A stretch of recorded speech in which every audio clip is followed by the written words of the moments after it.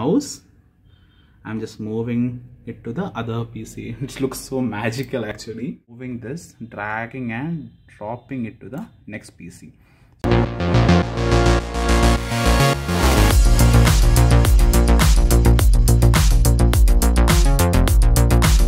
Guys, today in this video, I'm gonna show you guys how to use a single keyboard and mouse for controlling two laptop or two computer. So most of the time what happens is you'll be having two computers, mainly if you are doing editing or you are doing stock market. So one side it will be the stocks will be going there and you have to control it, and many other things, whatever editing or whatever. Most people have to use more than one PC or two screens are required. But what happens is you'll have one keyboard and mouse, or like understand, for controlling one laptop, and for the other one you need to use another one, or each time you have to move around like this. If it's a laptop then also it's fine, but you're on a PC, it's too difficult to shift between both. So today in this video I'm gonna give you guys a solution for that. Today, just by using a single keyboard and mouse, I'm going to control both these laptops. Means the cursor, I can move it around in both the laptops just by using this two. So what you have to do is, first you have to go and download an application. I'll show you which application it is. First go to your browser and just type there mouse without borders. And the starting only you can see that it will be seen here only Microsoft. From Microsoft itself we can download it, so it's better and safe. It's a small application, you have to just download it. So there's a download button, start downloading now. So it has started downloading and it has finished also. You have to open and you have to set it up.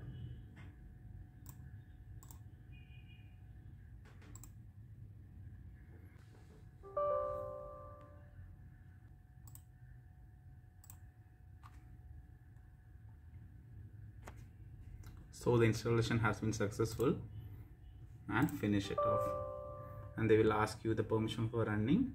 Press yes. So this is the application. This is how the application looks like. So now what I'll do is I'll go ahead and install the same application on this laptop also. So I have installed the application on both the devices, as you guys can see. And before starting, I'll show you guys one thing. This keyboard and mouse only controls this laptop for the time being. So you can see that I'm moving the mouse, it only controls this one. It doesn't have any effect on this one, because for controlling it I have to use the touchpad. So now I'll show you guys how to set it up.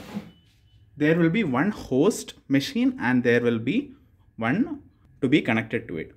So this I will use the host one because this is the one to which the keyboard is connected. So what I have to do is, for getting started, to make it the host machine, in the first machine you have to just give no to it, and there they will show a security code and the computer name. And now go to the next machine and there you have to give yes to it. So what happens is, now here they are asking for the security code and the computer name. So I'll just fill it. So I have filled the security code. Now I'll just fill the computer name as well. So now you can see that I have filled both the security code and computer name. So this is the same thing which is written here. It is case sensitive, so you have to make sure it all capital letter and small letter and all the special character should match correctly.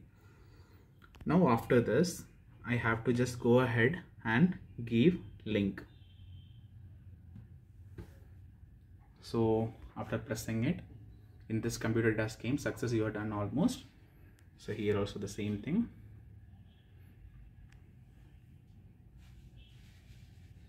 Next we'll put next and see what they tell us. Okay, it has been connected now. Done. and here you can see there are 2 computers, and here also I'll just finish off the setup. So here you can see there are 2 computers, and from here what you can do is they're asking what is the physical setup, means where is the computer kept. That's what they're asking. I mean, sometimes this computer will be here, here, and this is a straight line configuration. So if you want to have, there will be 4 displays like this, then that also you can control. You can go ahead and put 2 row, but we are having only 2 computers. So this is the connected computer. So this is the computer which has been connected, this one. So this computer should be here. So I'll just go ahead and drag it and drop it to the other side, and then I'll put apply. So now I should be able to move this mouse to the other one. See? Yeah.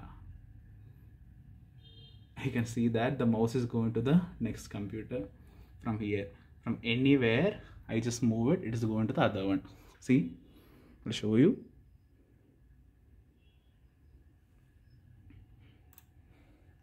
See? This is the mouse. I'm just moving it to the other PC. It looks so magical actually. From here I can just take it to the another PC. Just move it, it will go to the other one. And another thing which you can do is you can type also. See, example, I want to type something here. I can just go ahead and open the browser. See, using the same thing I can type. This is connected to this one, but I am able to connect this to type it on the other PC also.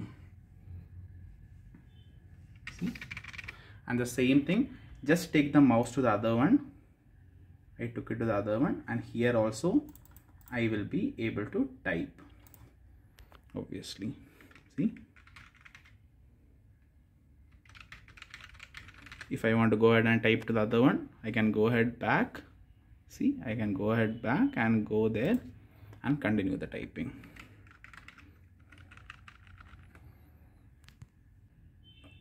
So one more thing I'll show you guys, and I can also do one more thing. I can copy this text, copy, and I can even go to the other one and I can paste it here as well.